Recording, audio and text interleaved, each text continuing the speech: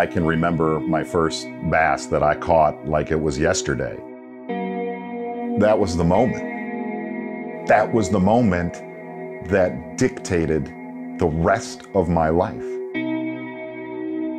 I used to think that fishing was all about how many you caught or how big they were. I always thought that.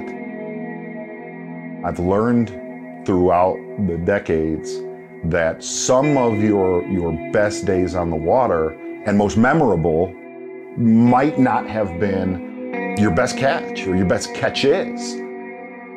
Don't ever take your days on the water for granted. Anybody that is aspiring to fish, get somebody else into it. Take somebody that you would never ever take fishing. That's my best advice.